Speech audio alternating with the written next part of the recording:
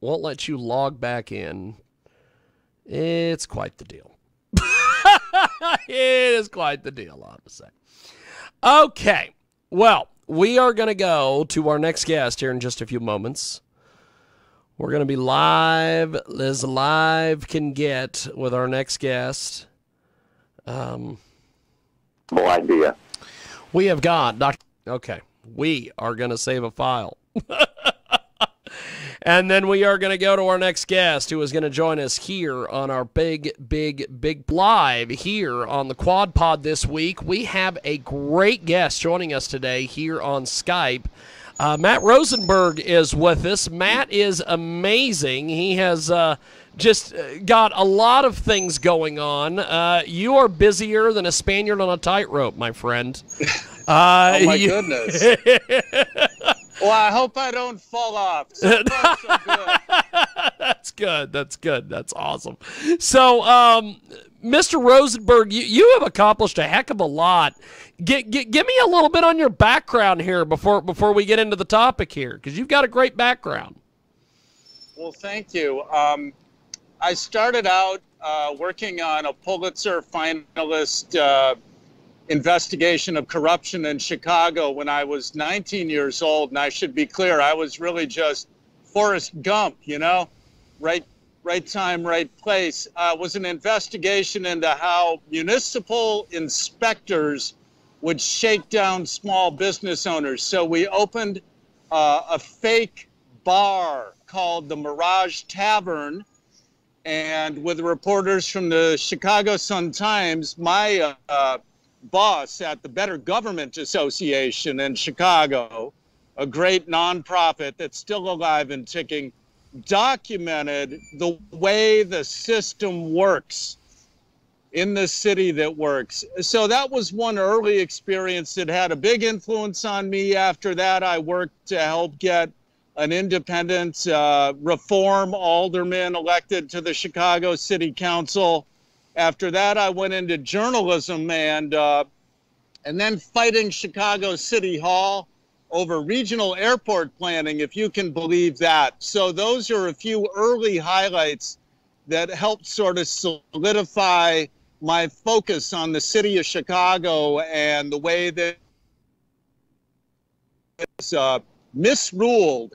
And in my book, just out, What Next Chicago, I focus kind of on the modern day version of urban progressive misrule of our big cities in America. Yes, yes. You know, one of the things that I have noticed over time, and I'm sure you've noticed this, is that the people that do the corruption, they don't like being caught. They hate that. What Quite kind? True. No, go ahead. No, go ahead. Go ahead. Jump in there, my friend. Well, I was just going to say that's quite true. But the sobering aspect of it is that according to experts who've been studying corruption in Chicago for years, only about 1 in 10 of the miscreants actually get caught. Yes. And sadly, this is also parallel to violent crime in Chicago, where most of the time the bad guys get away with it. And in my book, I go out on a limb and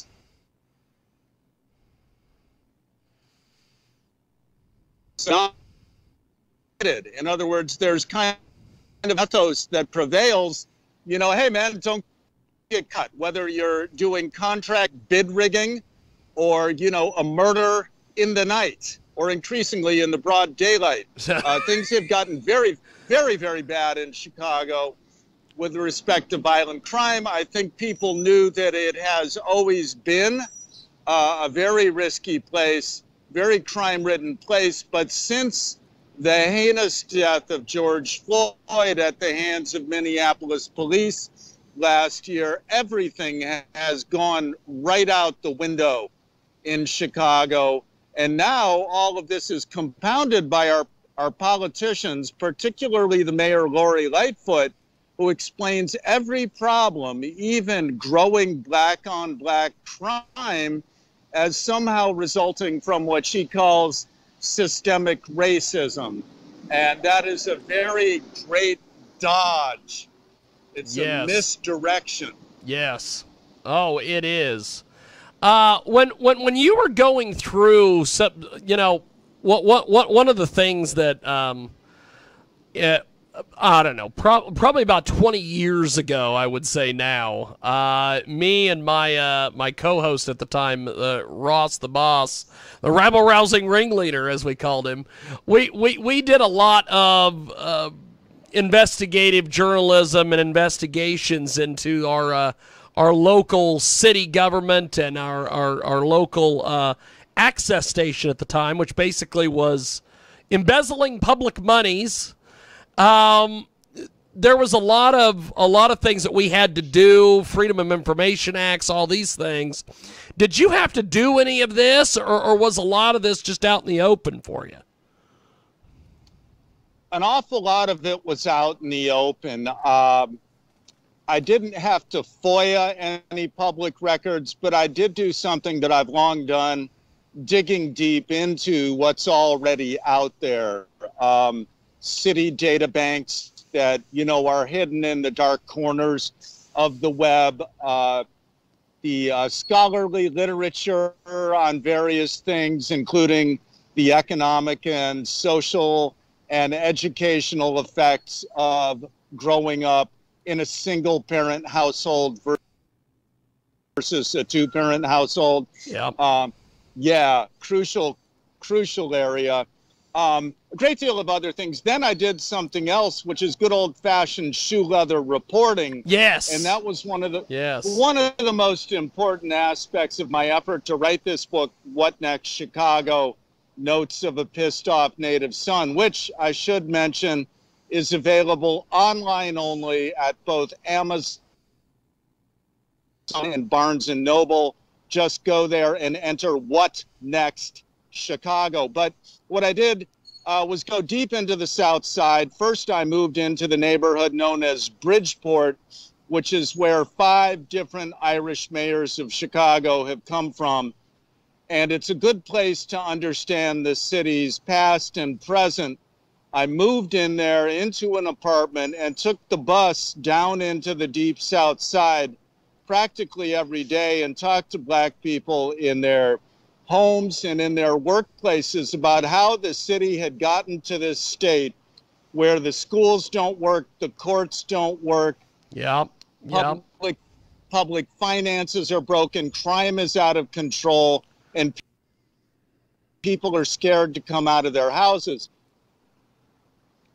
And I gained access to a lot of success stories, which informs kind of the upbeat ending of the book, which I know has taken some people a little bit by surprise. But what I learned is, moral authority is something that matters greatly. Living with moral authority, which includes raising your children properly, working hard, developing your potential, getting an education, getting training, all that basic stuff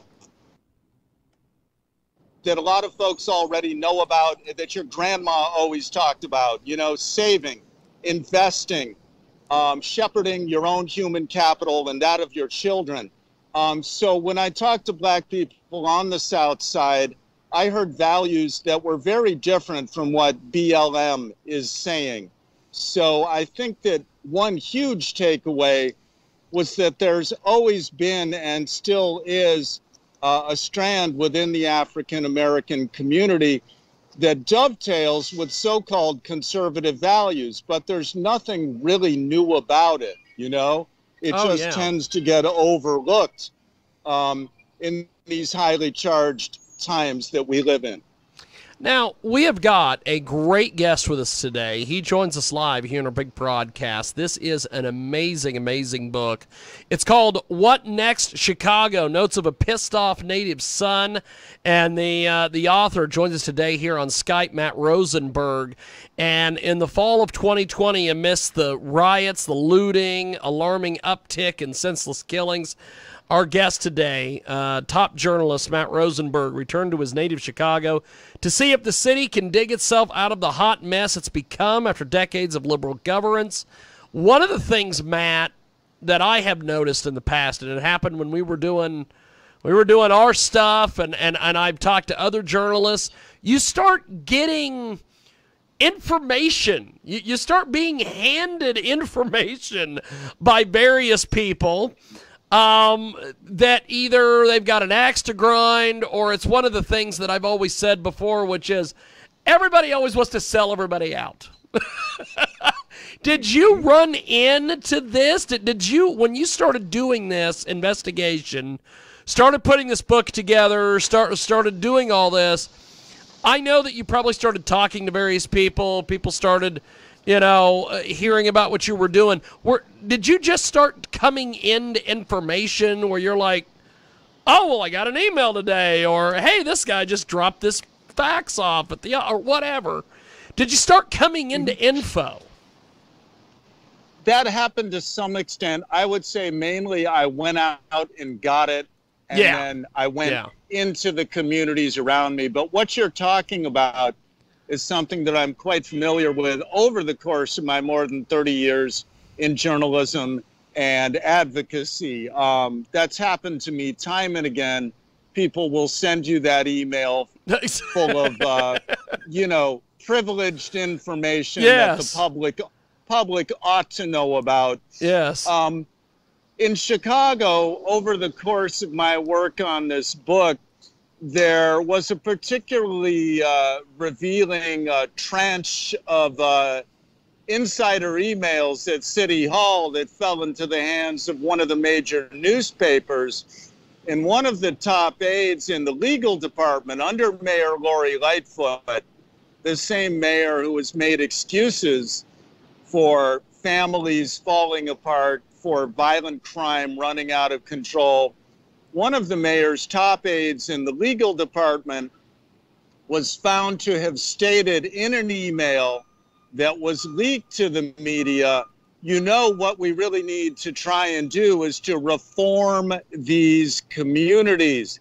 We need to instill the value of cohesion in the family, of hard work and education, and this was a shocker, this top City Hall aide mentioned the importance of religious faith, which I heard about again and again in my visits to sit down with Black people on the south side of Chicago. Faith and family are very important.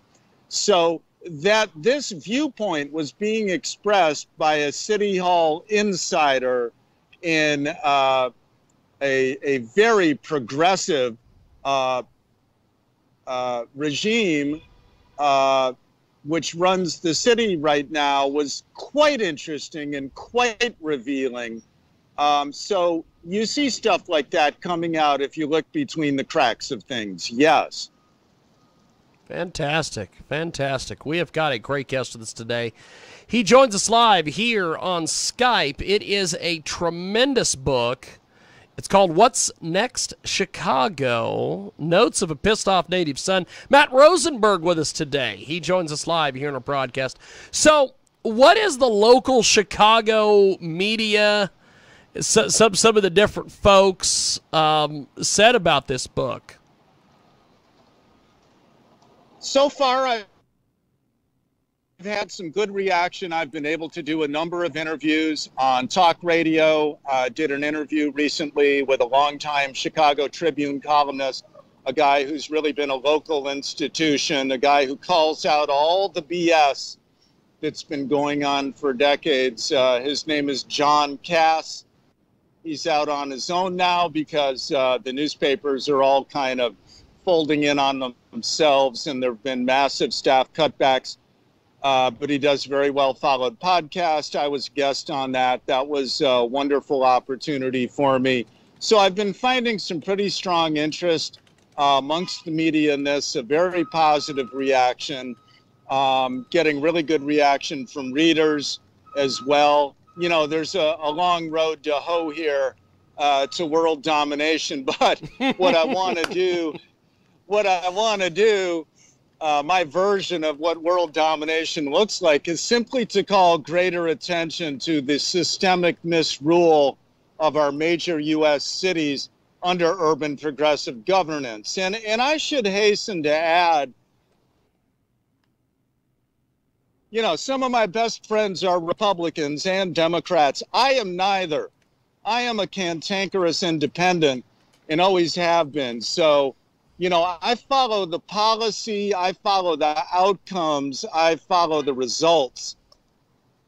And when you see, just for instance, in the area of public education in Chicago, when you see that, you know, nearly all of the students who are tested under the National Assessment for Educational Progress, or the SAT, so we're talking 4th, 8th, and 11th grades, nearly all of the public school students are not hitting the mark. They are not clearing the bar.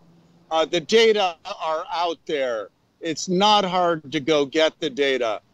When you look at, you know, the number of murders, the number of carjackings, or the rates of those crimes, when you look at the escalating expressway shootings, when you compare the numbers to previous years, when you compare Chicago to New York, to Los Angeles, when you look at the numbers across the board, the escalating public employee pension debt, which is a staggering thing in Chicago, nearly $170 billion worth of public employee pension debt will accumulate over the next several decades. The city is already paying billions every year to people to not work. There are better ways to do this, and taxes and fees are being raised to a very great extent. The black middle class has left. We have ghost neighborhoods in black areas, partly because of the high taxes and fiscal mismanagement. It's Yes. like one retired a black Chicago school teacher told me when I just happened to walk into the store she was working in. She said, "Here's what you do, my friend. You pack your SHIT and you leave. You move to Utah." She said that. You move to Utah or Indiana or Georgia or maybe Kansas, Texas. You don't want to come to popular. Kansas. You don't want to come to Kansas. No, okay. no. You want to do like most people are doing in Kansas. You want to leave. You want to be like one of my radio heroes, Man Cow. You want to go to Chicago. Yeah. Well, when you look at the numbers, Yes. you don't need to be a Republican or a Democrat. You just need to be a thinking person. Yes. And that's Yes. what I try and do. So, again, the victory for me will simply be to raise consciousness and for more people to get engaged in local politics. Because for me, the big takeaway, there were a few, but one of the big ones was public policy matters, along with what I call living with moral authority. Yes. Parenting, but out there, I say, get engaged. The minute that you see your local teachers union trying to restrict school choice, stand up and be counted.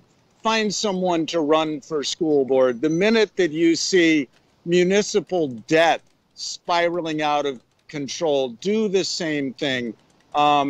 The minute that you see a lenient attitude toward crime, that you see prosecutors dropping prosecutions for violent crimes, when you see low cash or no cash bail instituted to such an extent that people arrested for violent crimes are promptly let out before trial and then go and commit more of those same rotten crimes again. Yes. while facing trial. That's a huge problem in Chicago, New York, San Francisco, and Philadelphia, among other places. This social justice version of criminal justice leads to no justice at all for anybody. So when you see these things starting to happen, you really have to step up and get involved. And that is one of the biggest takeaways. Otherwise, apathy feeds on itself. The outcomes become worse and worse. And there's more and more of an excuse to not get engaged in the first place. I completely agree, my friend. We have got Matt Rosenberg with us today. As we wrap up with you, my friend, what's next for you as an author? You know, I'm not sure. I've got a book a photo book I'd really like to publish about hiking in the Pacific Northwest, where I've lived for a great many years. But that might have to wait. I might dig in deeper to urban issues and what's gone wrong in Chicago. I'm particularly interested in the devastating toll on families of violent crime. So that may be the next thing that I really dig into. But right now, I want to focus on current events in Chicago, continue to write about them at my new website, which, by the way, is chicagoschooled.com. And I'm going to see what shakes out next. That's awesome. That's awesome. Well, you are fantastic. Thanks for doing this, Matt. I look forward to talking to you in the future, my friend, because you're a level-headed thinking individual, and we need more people like you, because there's too many ideologues. It just seems to never get any better than ideologues. But thanks for doing this. The book is called What's Next Chicago? Notes of a Pissed Off Native Son. Matt Rosenberg has been our guest, and you can find him on his fantastic website, ChicagoSchooled with a K, SKOOLLD.com. It is amazing. He's also on Facebook at What Next Chicago. Also on the Twitter machine, Chicago SKOOLED. And Matt, thanks for doing this, my friend, and we will talk to you soon. Appreciate it, brother. Thank you. It was a pleasure. Hope we talk again. Definitely. Have yourself a wonderful day. Thank you, brother. Enjoy your media rounds today and your trips. I certainly will. We're in Brooklyn right now, having a gas. Back to Chicago soon. Take care, my friend. Definitely. We'll talk to you soon. Thank you, Matt. There he goes. That is Matt Rosenberg. And that wraps it up here for this week's Quad Pod. Thanks for joining us, and we will see you inevitably next time.